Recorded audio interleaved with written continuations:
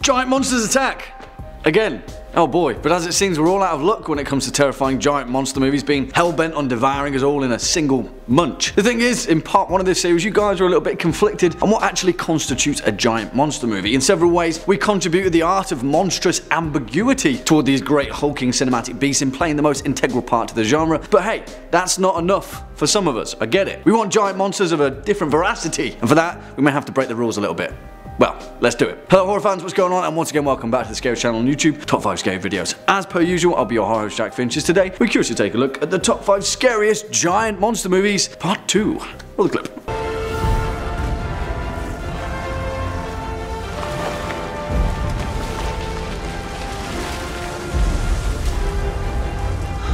For the curious amongst you, that clip was from 2017's Colossal, starring Anne Hathaway and Jason Sudeikis in a weird horror hybrid of a rom-com and monster movie mashup. And you know what? I ummed and ahed about putting that movie on part 1 of that list, but for the sake of staying true to the form of horror, I chose not to. Now, Colossal is probably genreless in its approach. It's a weird hybrid of a lot of things, giant monsters included, but I wouldn't say it has the same essence of what we know and love about horror. But still, it's a pretty great movie, so consider it today's honorable mention. Also, as we said previously, no kaiju. Kicking off at number 5, Them, 1954. Mountain lions never come down into the desert. No cat ever lived leave a print like that.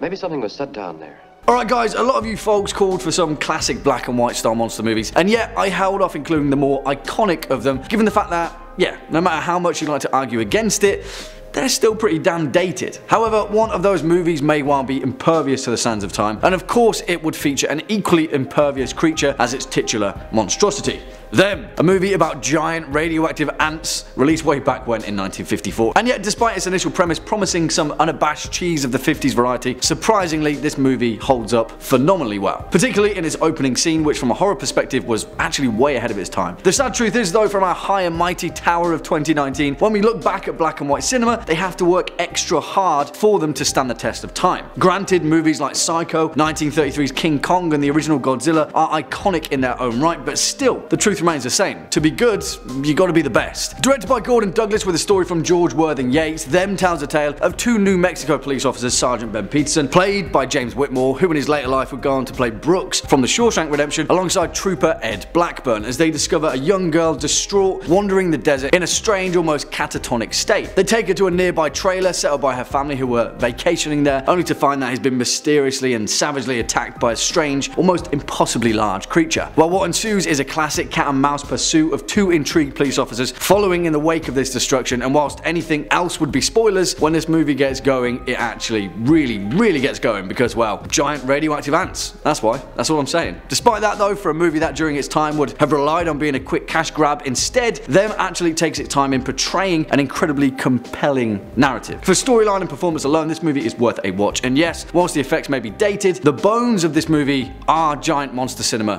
101. Swinging in at number 4, Prophecy, 1979.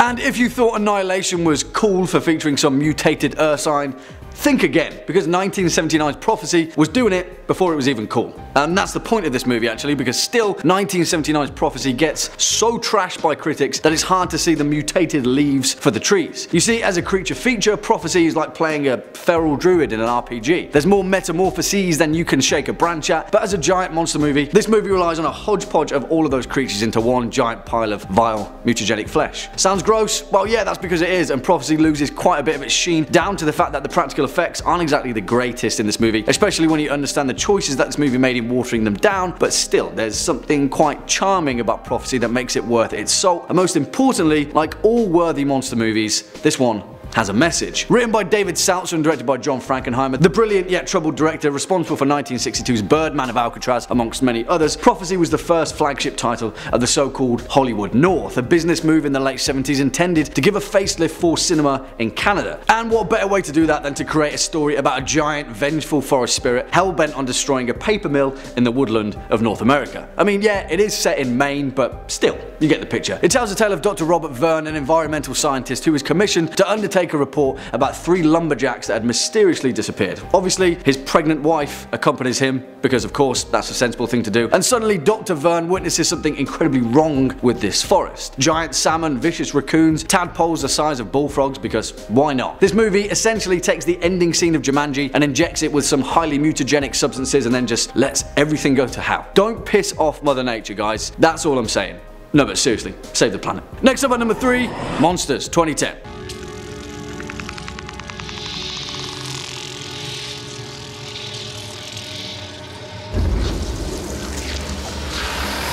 Okay, here we have a pretty difficult one. On the one tentacle, Monsters features some of the most remarkable special effects that I've ever seen from a debut feature filmmaker. On the other tentacle, 2010's Monsters is difficult to access. This movie has a very peculiar pacing that makes it difficult to truly get behind, and on first viewing of this movie, I was left a little underwhelmed. However, when you watch this movie back, the craftsmanship behind it is astonishing. And for a film that promises on delivering a certain set of expectations, it certainly does that and then completely subverts them. Hey, maybe you'll be blown away by this movie like quite a number of people are and were, but all I'm saying is, if it doesn't stick, give it another chance. Also, the guy who made this movie, Gareth Edwards, well, I went to the same college as he did, and I grew up in the same town, so yeah. Please don't think I'm being biased. And also, just saying, but Gareth Edwards is awesome, and both 2014's Godzilla and Star Wars Rogue One were remarkable efforts. Monsters tells a tale of a NASA deep space probe that, after crash landing in the wilderness of Mexico, sprouts extraterrestrial life forms that rapidly spread throughout the Mexico-US border region, subsequently leading to the quarantine of the northern half of Mexico. Quickly, both the US and Mexican troops frantically battle to contain these creatures, and so a huge wall stretches the entirety of the border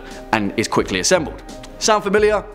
Yeah, this movie is geopolitical and it pulls no punches in that regard. It's also prophetic, maybe, which is pretty weird to say, but whatever. It stars Scoot McNairy, who is awesome, by the way, as an American photojournalist tasked with finding his boss's daughter, played by Whitney Able, who is stranded in a Mexican hospital in the heartlands of the ravaged zone. And that's all I'll say, really, because this movie is a road movie without any roads, just giant tentacular creatures roaming the wasteland. Also, it's important to note that this movie isn't exactly scary, but instead it offers a far more refreshing angle to the giant monster genre, and that alone is worth taking a look at. Coming in at number 2, The Relic, 1997.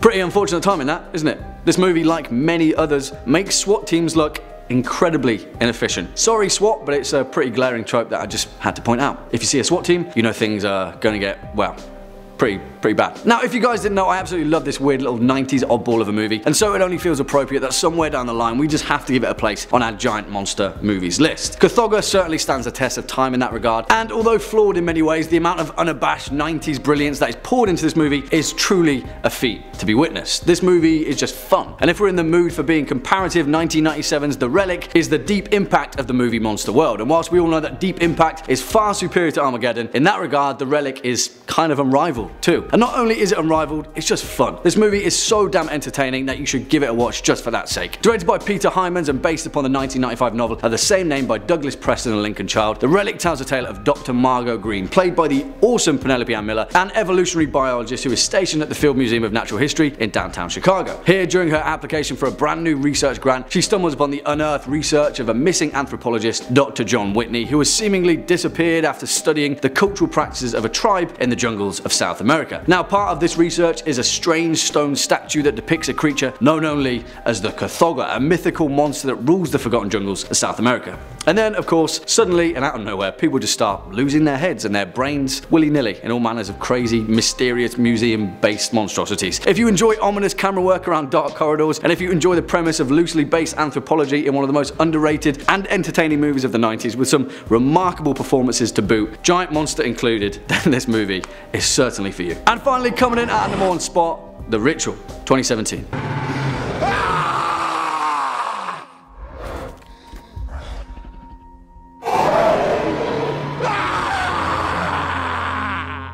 Alright, then guys, let's pull no punches. If it's scary that you came for, then scary is what you're going to get. Truth be told, as has been highlighted in both parts of this series, when it comes to actual giant monsters in horror cinema, it's relatively difficult to efficiently deliver the spooks. It's like a sliding scale, really, and the larger these creatures become, then the more that the technicalities of horror cinema become diminished. It's difficult to balance, and perhaps the reason that many of these monster movies have instead relied on the tried and tested trope of creating the most convincingly large creature imaginable, 2017's The Ritual, however, is perhaps the finest balance of the two. And although we have already covered it in a creature feature regard, it is only proper that we give it its place here too. Mainly for the fact that, well, the Jotun is pretty damn large, and terrifying, and weird. But yeah, that's just what we've come to expect when it comes to the mythological monstrosities of the ancient Norse. That goes without saying. Directed by David Bruckner with a screenplay by Joe Barton, 2017's The Ritual is based upon the 2011 novel of the same name by Adam Neville, which is surprisingly brilliant. The film itself stars Rafe Spall, Arsha Ali, Robert James Collier, and Sam Troughton, who all offer some freaking fantastic performances in this movie and play Luke, Phil, Hutch, and Dom respectively, four best friends who agree to hike the Kungsleden Forest in Sarek National Park, northern Sweden, following the tragic death of their longtime friend Rob, who wished to hike the trail before he was murdered in an effort to bring their struggling friendship back together. Spoilers, kind of. And really, that's kind of all there is to The Ritual, without giving any other spoilers away, because it's four best friends trapped in a terrifying forest as a giant monster and its fanatical death cult roam the woodland ready to ruin everyone's day. And yet, although the brilliance of this movie relies on some well-constructed interlocking narratives, ultimately resulting in a more than cathartic ending, the best part of 2017's The Ritual is the creature design alone. Seriously, the less we say about the Jotun, the better, but this film features one of the most unique monster designs of recent times, and whilst not as big as Godzilla or King Kong, as so far as originality in horror cinema goes, this giant, terrifying demigod is certainly worth the zealotry. Give it a watch. Well, there we have it guys, our list for the top 5 scariest giant monster movies, part 2. Some new faces, some old faces, and some reminders to check out some of the greats. What do you guys think? Do you agree, disagree? Have any more to add to this list? Then let us know your thoughts down in the comment section below. But before we depart from today's video, let's first take a quick look at some of your more creative comments from over the past few days. First up, Teresa O'Brien says, Jack, could you possibly talk faster? Really? Are you sure, Teresa? I feel like I may cause a rift in the space-time continuum if I speak any faster. Maybe you should reconsider. Yeah, maybe you should reconsider that. Yeah. And finally, Toots Magoot says, Adam's Family Values, one of the best movies ever made. Dude, Jack, no. Toots Magoots, gonna level with you. 1993's Adam's Family Values, starring Raul Julia and Angelica Houston, is one of the best movies ever made. I did not stutter. And believe me, I will die on this hill.